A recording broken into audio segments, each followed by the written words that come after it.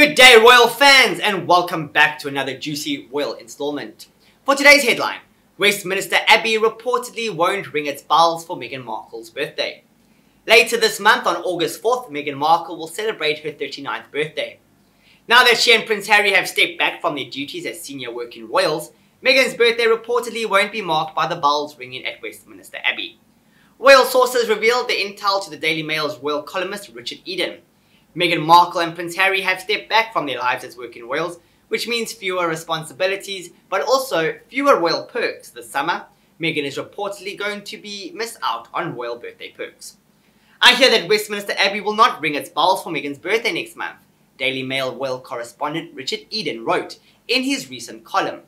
To add insult to injury, he did ring it for the birthday of beloved Prince Andrew in February, even though he'd stepped down from royal duties. What?